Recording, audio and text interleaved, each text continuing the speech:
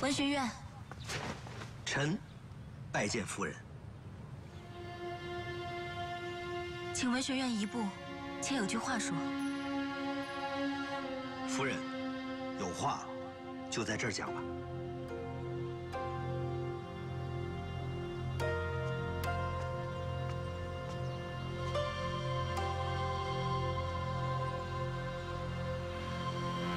这次子建公子被留在了许都，母亲很是惦念，求了父亲，可父亲总是不应。母亲说，要是子桓肯说句话，魏王见他们兄弟和睦，就会召子建公子回来了。可这些话，我不便对子桓说，他平日里最听你的，还是劳烦你去劝劝他吧。有什么话非要背着我说？妾告退了。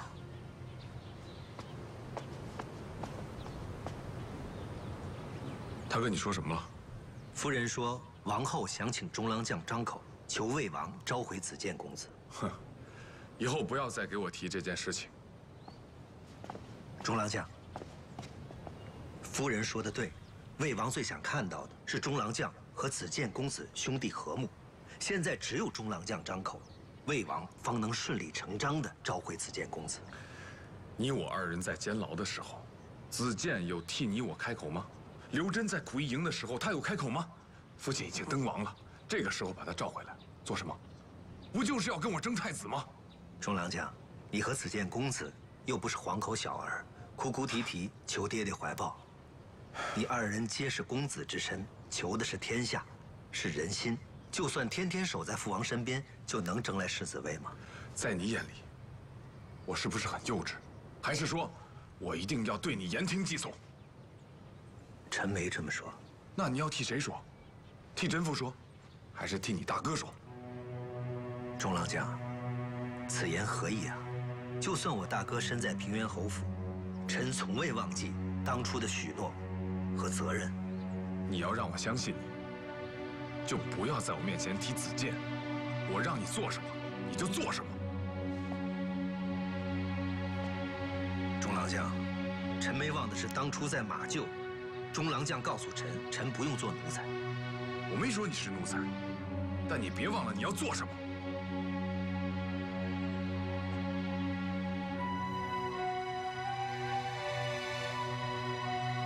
臣明白。明白什么了？臣告退。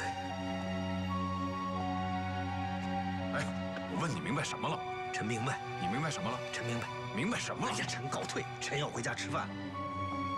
刚才你背着我跟甄宓说话，你别忘了刘真是怎么死的。我又没抬头。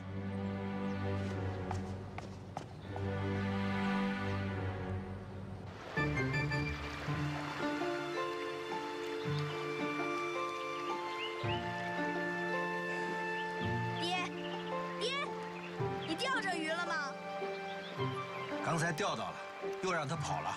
爹，你怎么那么笨呢？连条鱼都捉不到。昭儿，你别胡说，爹这是塞翁失马焉知非福啊，你懂吗？爹呀，就是这么笨。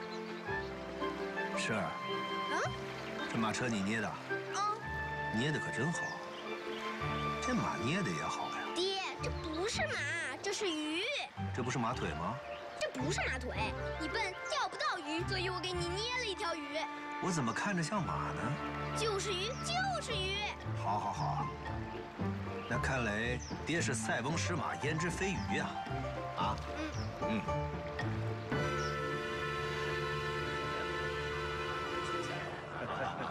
早啊！走。哎呀，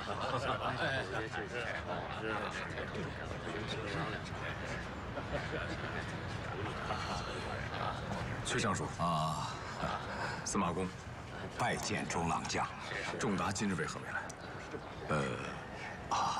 他让下官，向中郎将告罪，今日病了，不能来了。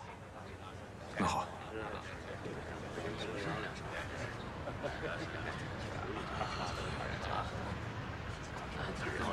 脾气越来越大。公子，公子，夫人让我喊你们回去吃饭。公子，今天晚上能喝到鱼汤了吧？你不会连一条鱼都没钓着吧？钓到了，又跑了。猴急啊！在，来，咱俩说的都不算。猴急，在，给我看看，这是鱼呀，还是马？公子，这是马呀！看，猴急叔都说这是马。爹，这不是马，是鱼，就是鱼。那为什么我们俩都说这是马呢？爹，你不懂，猴急叔叔眼睛小，更不懂。对，大人啊，就喜欢指鱼为马啊，指马为鱼。这是马，是鱼，是鱼，马，就是马，是马，是鱼。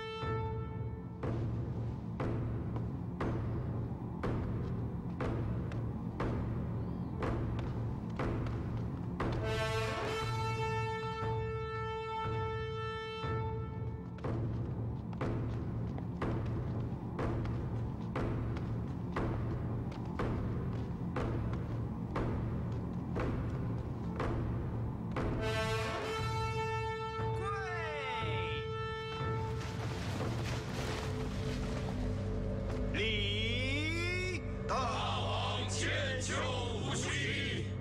平身。起。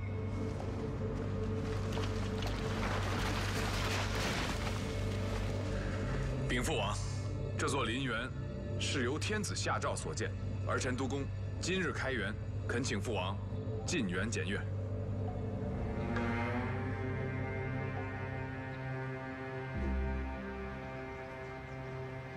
巡令军没来啊？臣启大王，来邺城之后，叔叔因旅途劳顿，偶染风寒，故而……哦，之前还好好的，让姑的医官去看看。是。拿笔来。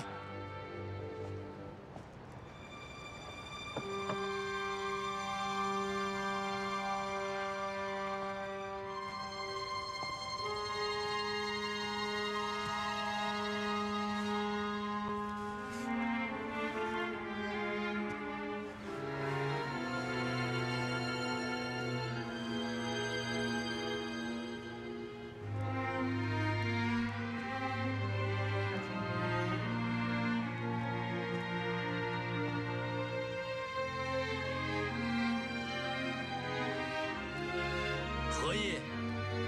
朱爱卿，可知否？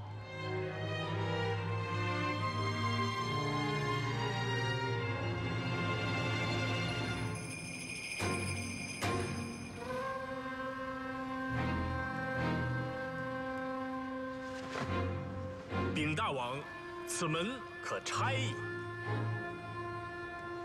杨主簿，此门有何不妥啊？活字写在门内，岂不是一个阔字？大王之意是嫌此门建得太扩大，岂不是要拆了重建？有道理，有道理。主簿才思敏捷，只怕天下无人能及啊！大王谬赞了，此乃文字之意，而此字之深意，满朝能解者，恐唯有大王之子平原侯曹植。何以见得？平原侯曹植有赋言道：“天公横旗既立兮，家苑得而获成；洋人化于宇内兮，尽速攻于上京。”此乃大王此字之深意。天公横旗既立兮，家苑得而获成。看来杨主簿也甚明了啊！臣岂敢不速攻而奉大王？大平原侯此父情深意切，还望大王明察。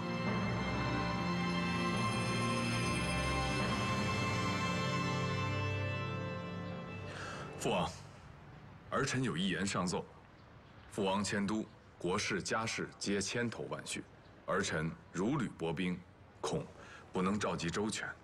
此时还需四弟相助，恳请父王召回子建。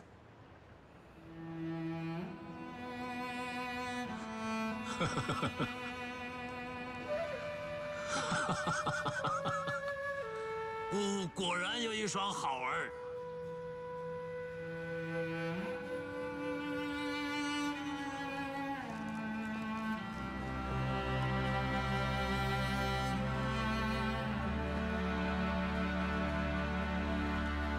开门。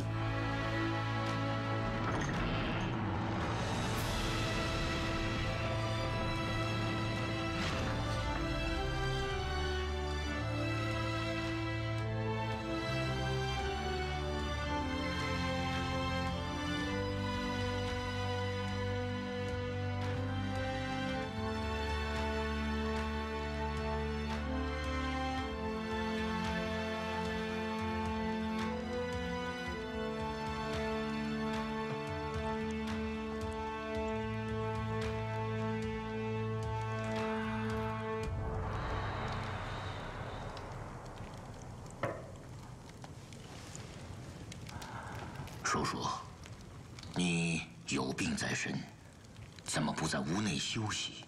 大王的衣冠马上就要来了。大王知道我生病了。是。大王问为什么没到，侄儿禀告，大王十分关切。哼，我的病，大王治不了。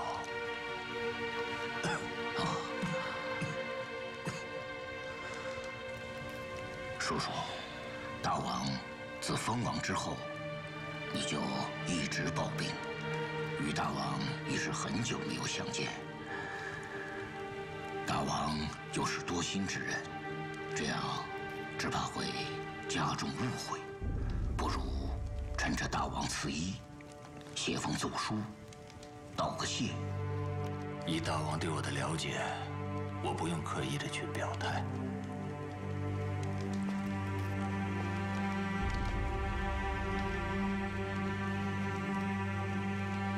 叔叔，我知道你心里对大王封公封王加9次是不赞同的，可是事已至此，大势所趋，凭你一人之力，无力挽回呀。我弃袁绍而投奔明公，那是因为在万古长夜当中，哪怕就是一盏微弱的光芒，也会让你身不由己地追随着光明，至死方休。而明公就是这光明。可是如今20年过去了，天下大乱为止，而人心的初衷却是渐行渐远。你说，我这一生到底成全的是什么？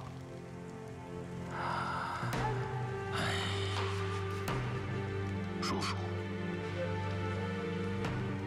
这些年你一直在汉室和曹公之间左右平衡，侄儿知道你心里苦。叔叔，不要太苛求自己。大王还说了些什么？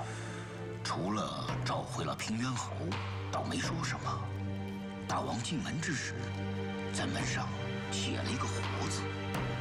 朝中只有杨修猜测到了门内加活为扩的本意。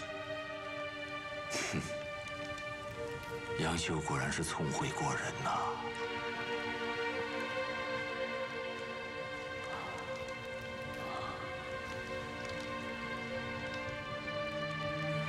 门内加这个活，何尝不是入此门方可活呢？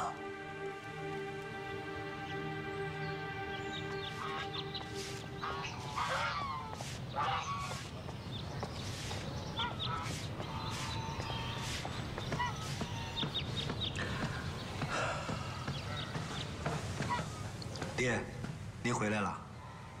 你去哪儿了？儿子带着孩子们去郊游了。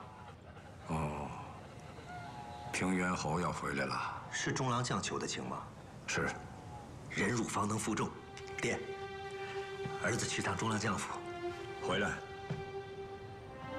周郎，你决心跟他走到底了？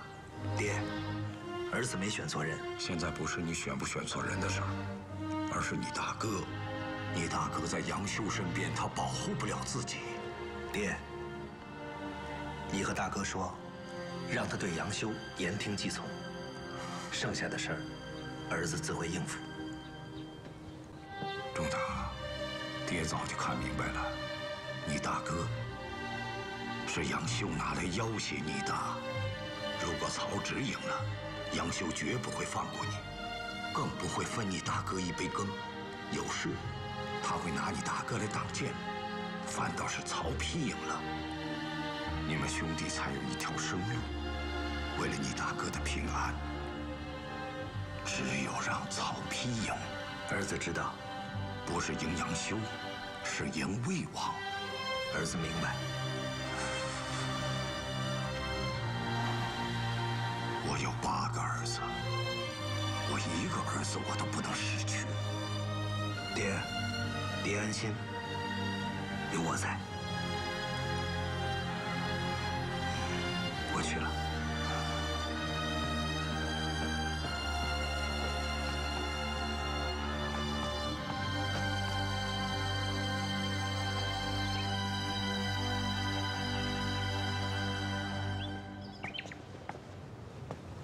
仲达，别来无恙啊！臣无恙，无恙。听令尊说，你有贵恙，病了？不来，就得编个理由。哼，那来了，编了什么理由？不来需要理由，来了是真情所致，不需要理由。臣心眼小，中郎将恕罪。哼，我心眼也不大，以后有做错的地方，还望仲达直言。过2天跟我一起去吧。去哪儿？给子建接风。哦，好。曹真去吧。去。曹真去，臣就不去了。臣实在是不胜酒力。公子，你与子建公子兄弟相聚，也要少饮。不去就不去，我也怕曹真折腾。去屋里吧，母亲刚刚赐了我西域葡萄，我们一起共享天恩。哦，葡萄啊，好好好。只有葡萄啊？有饭。太好了。我说子华，你这么做真有必要吗？哎，好了，等等吧。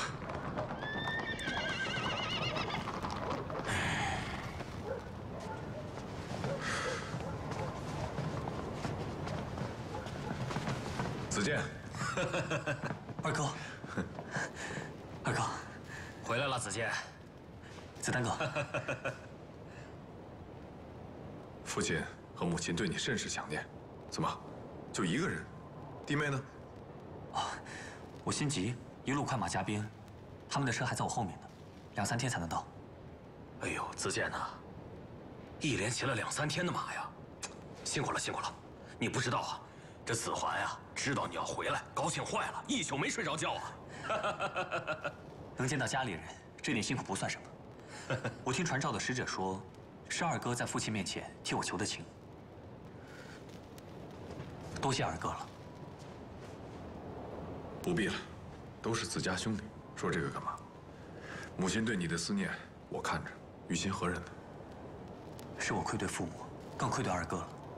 哎，来，我这儿备了上好的酒，都已经烫好了，边吃边聊。来，郑理、德祖，正好你们跟我一起，今天我们不醉不归。来，走，公子们。不妥啊，公子！你想啊，您一路快马将您赶回来，不就是想快点见到大王和王后吗？现在他们都在王宫里等着您呢。二哥大老远的跑过来迎我，不妥吧，公子？大王和王后可都盼着你呢，咱们可不可耽搁？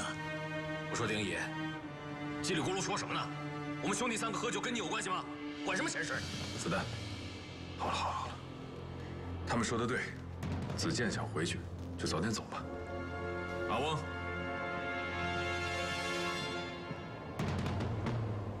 公子，母亲和你嫂子特地为你做的。母亲眼力不好，就让你嫂子代做。2个人啊，折腾了好几个晚上，路上留着穿，暖和。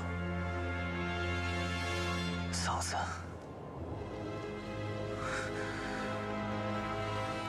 母亲和嫂子待我真好。只是可惜了这一桌酒菜啊。是可惜了。哎呀，子健，来吧，这子环等你半天了。你们先回去，我陪二哥喝几杯啊！来。今晚你陪着公子吧，好好照顾公子。杨主簿放心。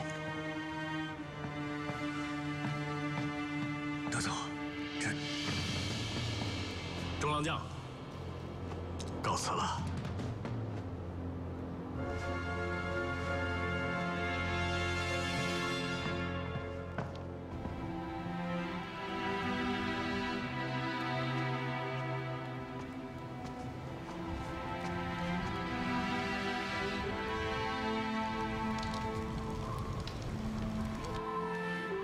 姐姐，进去吧，小公子在找你了。他们怎么还没回来？要不派人去看看吧。这个时候城门已经关了，就算派人也出不去啊。中郎将和平原侯相见，难免会有欢宴，他们应该已经留宿在驿馆了。姐姐不要太担心了。也许是我杞人忧天了。总觉得这次平原侯回来会出事的样子。从许都到邺城，围绕着中郎将和平原侯，每一日都是暗流汹涌，他们躲不过去的。好好的亲兄弟，怎会落得这样的地步？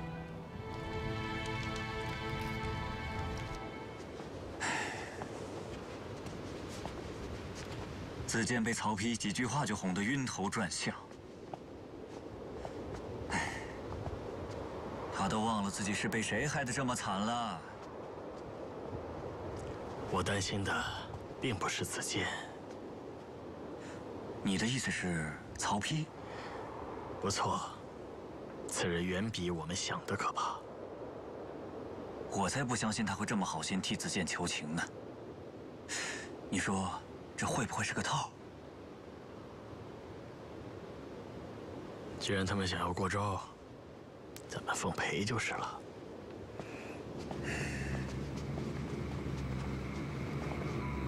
马上！公子，不能再喝了，咱们还得去看大王啊！对。今夜多谢二哥的美意，父王母后还在宫中等我呢，我得先走了。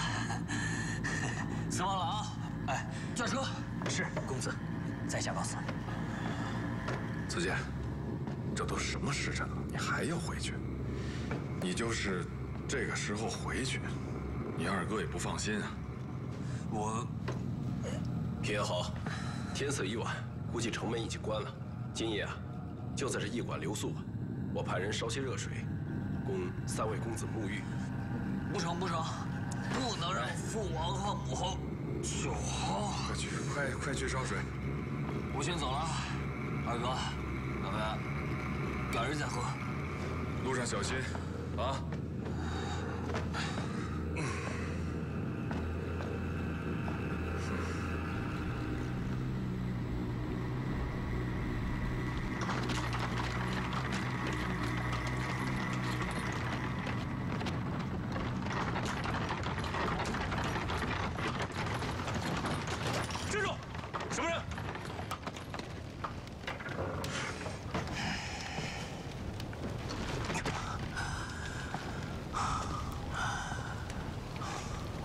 我乃平原侯院属司马朗，平原侯要进城见大王，快开门！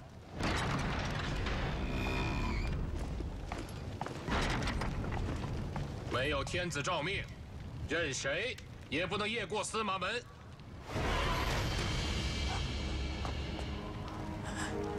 这是怎么回事？属下该死！我看司马院属是真的喝多了吧？啊，失礼了。属下一时疏忽，多谢公车令提醒，在下就此告辞。掉头，走，慢着。公子，公子，为何不准放行？我们走错门了，我们走到司马门了。何人这么大胆？哎，公子，公子，司马门可不能乱闯啊！公子，公子，让儿子去看望父亲，怎么能叫闯呢？让开！朝廷有朝廷的法度，臣不能让。你敢拦我？他敢拦我？啊？你没听说过呀？我的院属杀过门吏吗？你就是杀了臣，臣也不能让。好大的胆子你！你不是崔参吗？见过平原侯。再怎么说，你也算是我的内兄，都是自家人嘛，行个方便。父王母后已经在宫中等候我多时了。这里只有朝廷的公车令，没有平原侯的内修。国法如山，司马门只有天子和天子使者驾临才能开启。君侯，请回吧。你放肆！你连父王都不放在眼里了吗？好，我今日偏要从此门过，我倒要看看你是不是真的不怕死。哎，公子，让开！公子，闯司马门可不是小事啊！公子，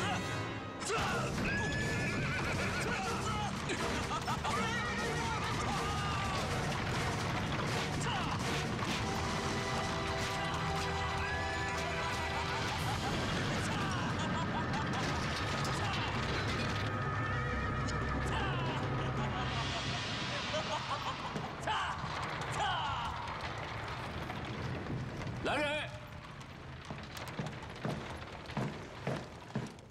令君，去看看，什么人在宫中骑马，是不是有了紧急的军情？是。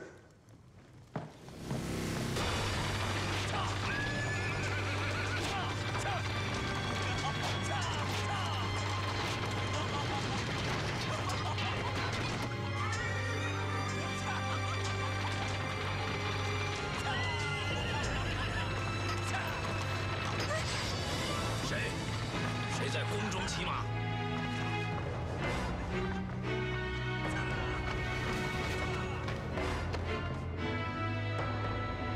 报！启禀令君，讲，是平原侯，他从司马门实道入我宫。啊！快去禀报大王。是。等等，没事了，你先候着。是。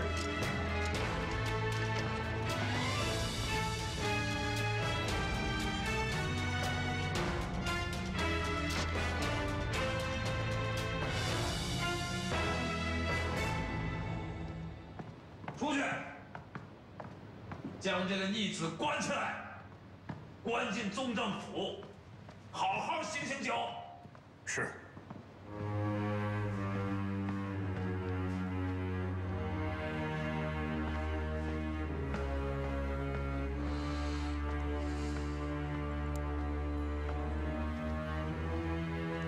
大王，不知此剑犯了何罪？大王要如此处置他？什么罪？他昨夜叫开司马门，从天子驰道一路纵马入宫。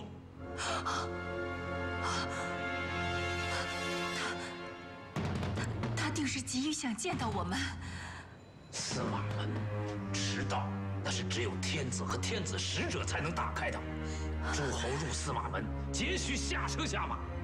他竟然一路跑马入宫，这是死罪不动啊！大王，求求你了！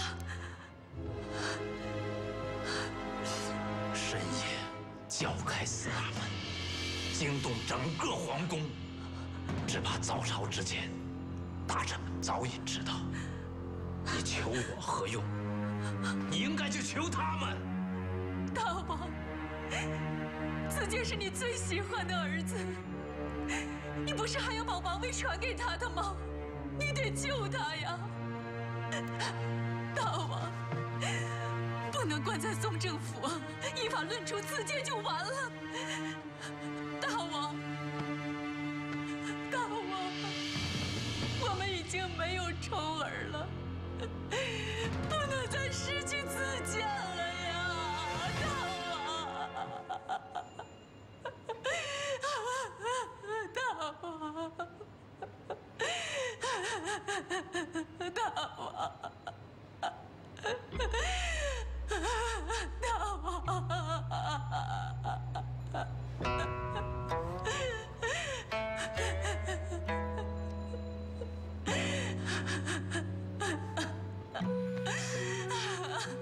别哭了，你都把姑哭成女人了。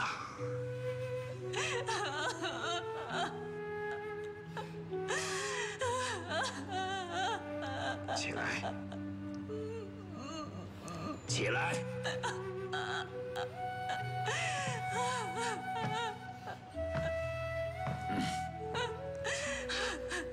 听姑说，姑的儿子也不能就这样让人坑喽。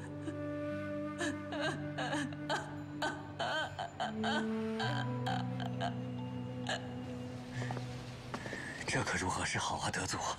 我就觉得要出事儿，果不其然，这臣子擅闯司马门可是死罪呀！你先别自乱阵脚。哎，你刚才说昨夜是谁驾着车把子建公子带到司马门前呢？司马朗啊！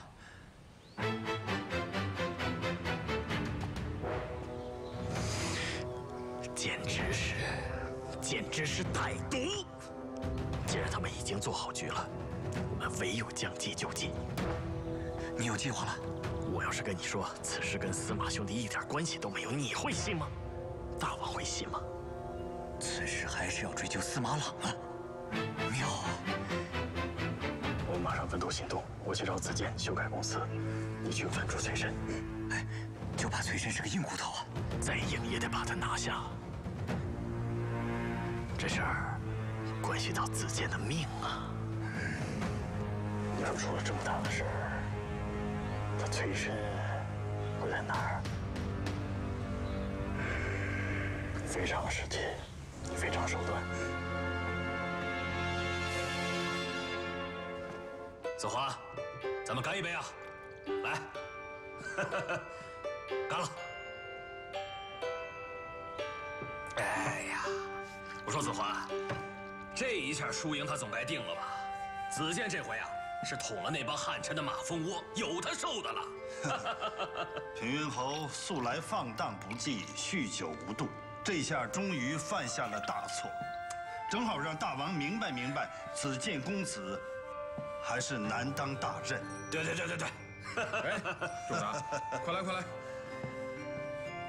中郎将，臣来晚了。没有，是他们两个来早了。哦，快坐。好。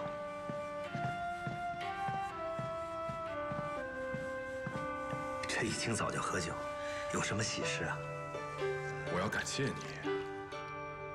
昔日，仲达让我谨小慎微，朝夕孜孜，我不听，我还说他愚钝。到今日，我真是明白了。他跟我说，让我只做对错，不争输赢，明智之举。我说子华，你谢他做什么？又不是他让子建闯入司马门，你要谢，还不如谢杨修惯坏了子建呢，对不对？中郎将，子建公子闯了司马门。是啊，我弟弟喝多了，擅闯了司马门。不仅如此啊，司马仲达，你大哥昨天晚上陪着子建一块儿去的司马门，你说巧不巧？中郎将，荣臣高驾。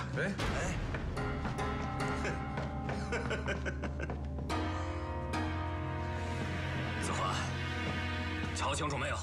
我早就说了，他人在这儿，心呐一直在子建那儿。好了，他毕竟是他大哥。他大哥有你重要吗？喝酒，喝酒来。啊，好，喝酒。干了。来。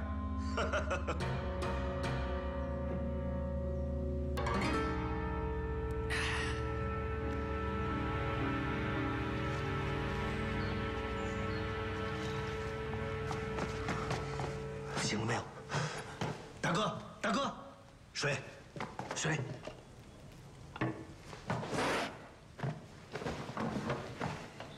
大哥，大哥，你昨天晚上是跟平原侯一起回来的？你们走了司马门。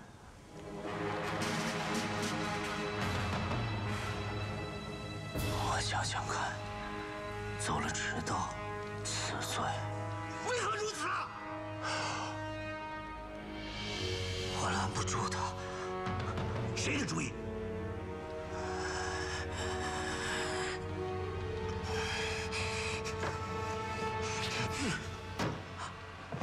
想清楚啊，大哥！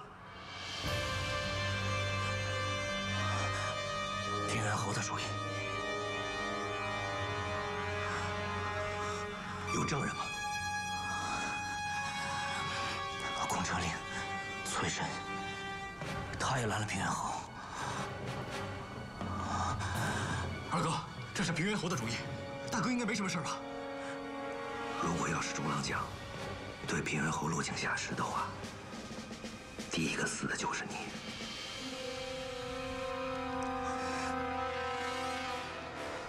现在只有崔慎的证词。 能救你的命。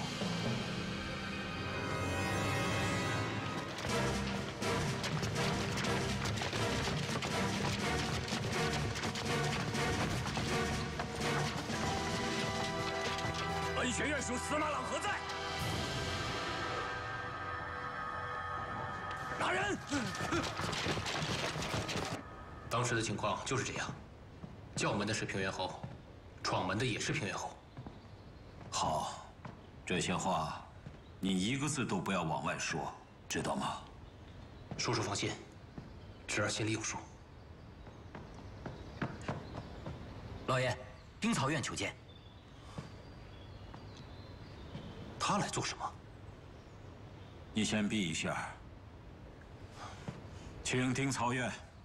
是。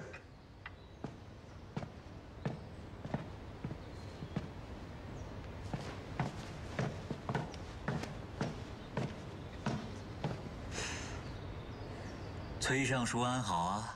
丁曹院难得下顾闭门，咱们素日不是官署内谈政事吗？此事无关政务，是关于崔尚书崔氏一门。哦，何事啊？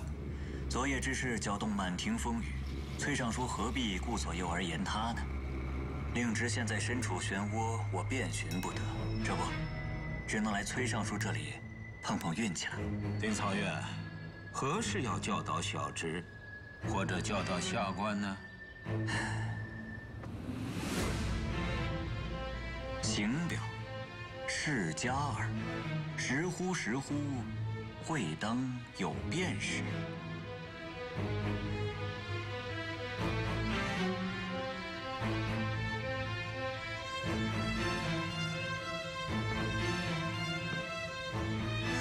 尚书啊，下官有所不知，何时有变呢？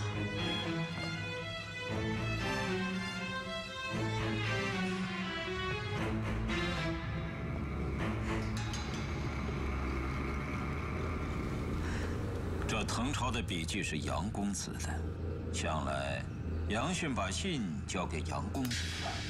尚书啊，你大概认为杨训是你所举荐。 所以在给他的书信中发些牢骚，并无大碍。可你想到没有，这么危险的东西，他杨训怎么敢自己留着呢？小人。是啊，小人都知道崔尚书是君子，但君子在表明自己清高的同时，往往忽略了言多必失。杨训恭贺大王封王的表文都被你所讥讽，还诅咒大王国运有变。崔尚书啊，这做君子恐怕是要付出代价的。你们想让我做什么？啊，只不过是请你做分内之事，保全你的女婿平原侯。你让我猜一猜，你们是希望催身为政，把硬闯司马门的过失推给司马朗吧？这原本就是你该做之事吧。做君子呢，也要立身持正，不留把柄才行。你说呢？我要据你威胁，也不会坐在这个位子上了。是，我职位言轻，又是你的下属，你自然不会怕。可这件事情如果被大王知道了，大王该如何处置，你比我更清楚吧？忤逆大王，这罪过，恐怕崔尚书承担不起。